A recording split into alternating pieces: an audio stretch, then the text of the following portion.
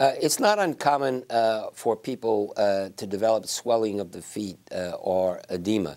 Of course, one of the most common causes are people who's sitting down for long periods of time, particularly people who are on an airplane.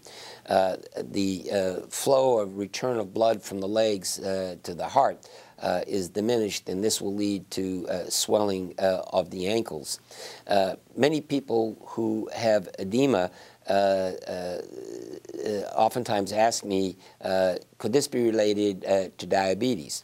And in fact, people who develop diabetes and who develop kidney failure oftentimes do develop edema. But there are many other reasons why people develop edema.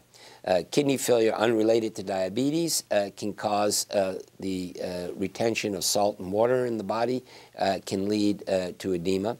Of course, kidney disease related to diabetes can lead to fluid retention in the legs. People who have problems with their heart, they have heart failure, their heart doesn't pump the blood around normally, the fluid can build up in the heart and block the return of blood from the legs to the heart, and this can lead to edema. People who have kidney disease also not uncommonly develop fluid retention in the legs. Another common cause of edema or fluid retention are people who have problems with the veins. So people who have varicose veins or bad venous drainage in the leg can also develop edema.